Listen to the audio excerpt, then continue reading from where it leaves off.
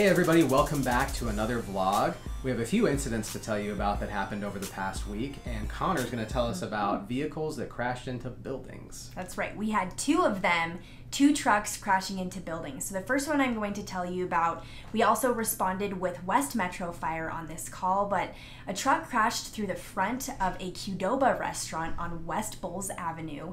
The driver was transported to the hospital for evaluation. Thankfully, no one was injured in the restaurant and the structure was stable.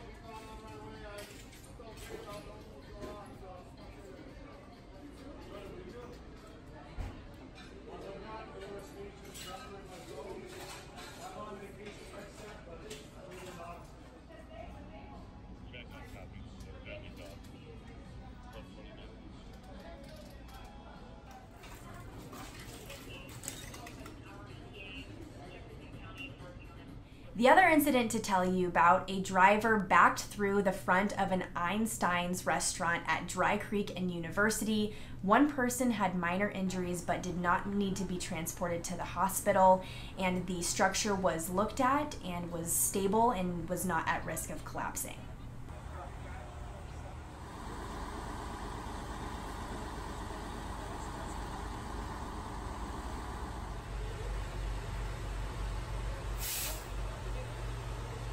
Our firefighters also responded to a house fire in Littleton this week. Tower 32, Engine 11, Engine 13, Medic 11, Battalion Chief 2, Safety 18, Metcom Ops 3, Unconfirmed Residential Structure Fire, map page R21, C, 3484, West Powers Avenue. Battalion 2 Metcom. Battalion 2. RP on site stating that they had a fire in the laundry room located in the basement. If they're based off of the information from the RP, we're going to go ahead and put this as confirmed.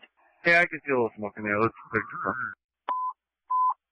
Engine 16, West Metro Engine 12, Medic 12, Battalion Chief 1, Confirmed Residential Structure Fire. Down Engine 11. Engine 11. We have a small one-story residential structure. We've got smoke showing from the Charlie side.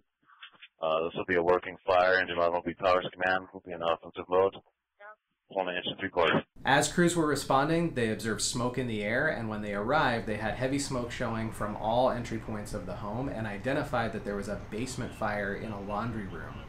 The first arriving engine did a transitional attack from the outside through a basement window to cool everything down and make it safer for a second hose line and crews to make entry through the front door, make their way down into the basement, and finish extinguishing the fire while primary searches were completed. All of those searches were clear, no one was injured, and a pet turtle was reunited with its humans, and the cause of that fire is still under investigation.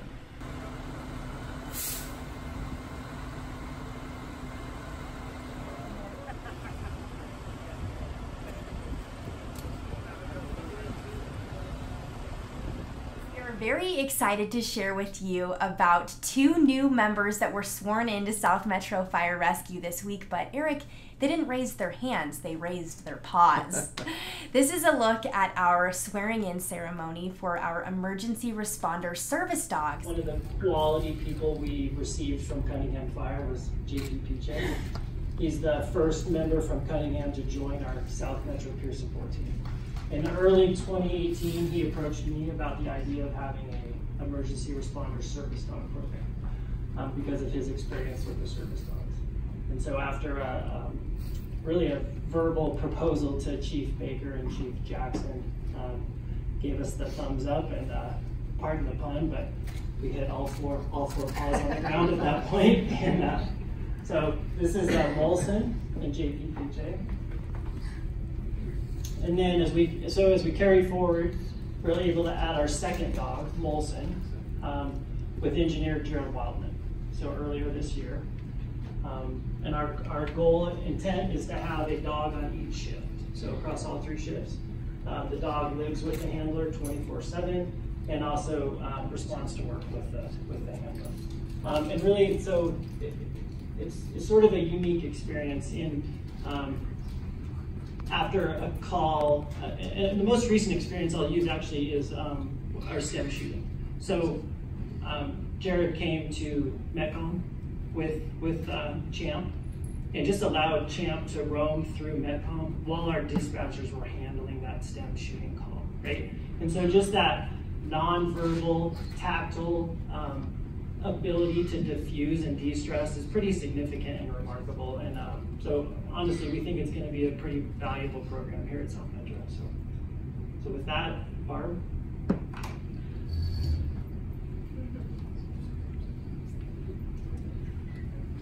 Raise your paws. I,